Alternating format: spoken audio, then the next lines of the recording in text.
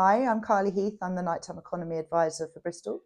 And today we're launching a campaign as Bristol Nights that prioritises harm reduction within the nighttime economy and looks after and is intended to look after people so that they know what to do in a drugs emergency, and to look after our businesses within the nighttime economy so that they can embed harm reduction strategies within their organisations.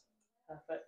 And what kind of strategies would this campaign encompass? The kind of strategies that this encompasses really is to move away from the outdated view of zero tolerance.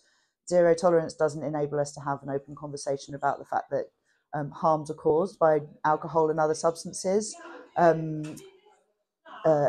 reduction enables us to have that open conversation with our audiences and to build trust both between the venues and the licensing authority and the police and that, but also between our audiences and the venues themselves. We want people to come forward if they're not feeling very well, and if they think that they're going to get in trouble for that, then harm reduction creates that conversation that enables us to do it.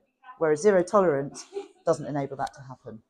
Exactly. And what will this campaign look like in bars and venues, and for people attending those bars and venues as well? So it's a two-pronged approach. One part of it is to actually give the toolkit to venues so that they can do the work of harm reduction within their organisations and create a harm reduction policy that's right for their particular environment.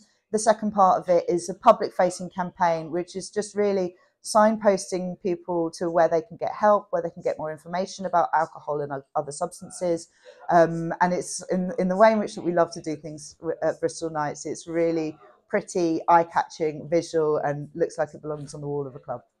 100%. And this, I believe, will be the first of its kind in the UK, in Bristol. Why Bristol? Why do you think Bristol needs this? So harm reduction is a growing movement and has been for a long time.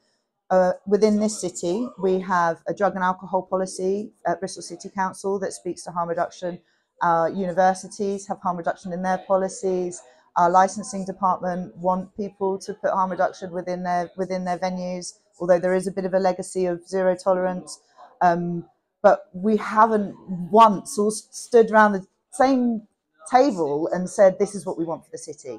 So we're the first city to be doing this. We're the first city to be really transparently saying that harm reduction is our direction that we want to be going in. And here is how we have this conversation in the public realm.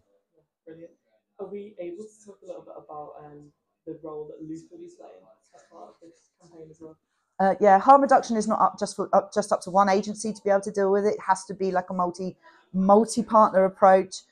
We're very fortunate that in Bristol we are the first city to be able to be awarded a license for drugs checking agency, the Loop. They will be coming into Bristol next year. And what the Loop do is it enables people to go and check their substances so that they actually know what's within those substances that they might then be taking on a night out or in their own homes.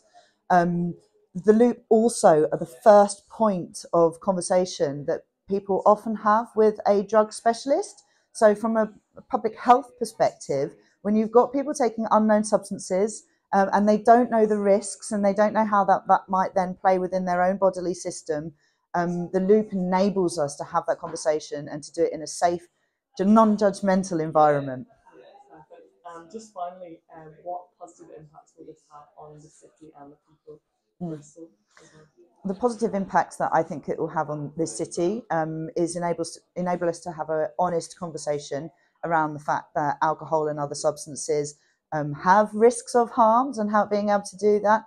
But also we want people to know what to do in an emergency, what the symptoms of a drug emergency look like. And that is one of the assets that we're delivering to venues across the city, is to make sure that they can recognise the symptoms of a drug-related emergency and hopefully reduce those risks of harm.